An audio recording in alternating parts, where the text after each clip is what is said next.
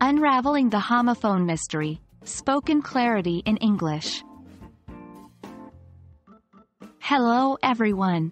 Welcome back to our English language learning series. Today we have an exciting topic on our plate. We'll be digging deep into the world of homophones and how to clarify them in spoken communication. Remember, homophones are words that sound the same but have different meanings and sometimes different spellings.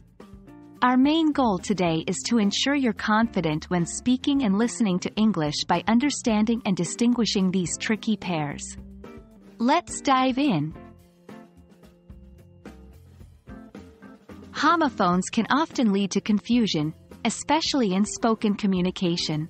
Take for example the words flower and flower.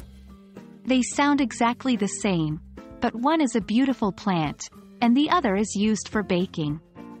The context usually helps, but what if someone says, "I need a flour for my cake"? Quite perplexing, isn't it? This is where the need to clarify homophones arises.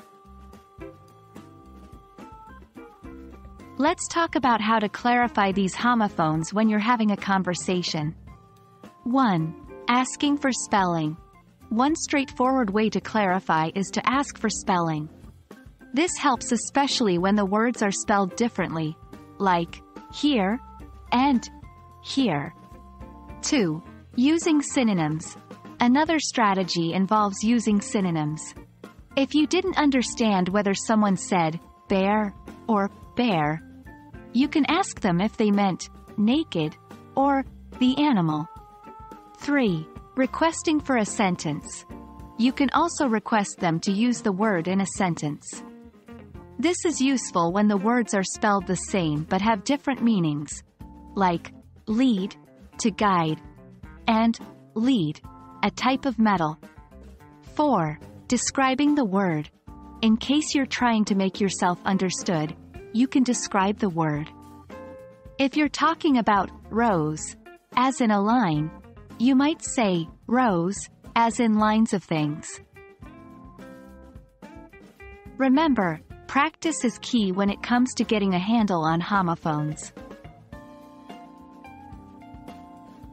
Now, let's look at some common homophones and potential clarifications.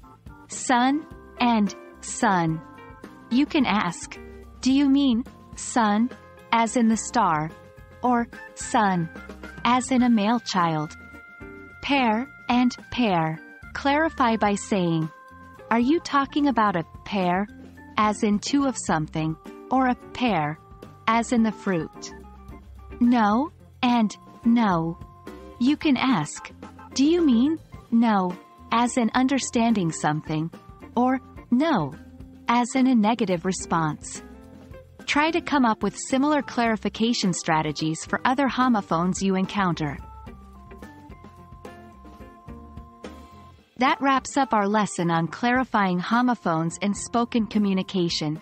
Hopefully, these strategies will help you communicate more clearly and understand others better when it comes to dealing with these tricky words.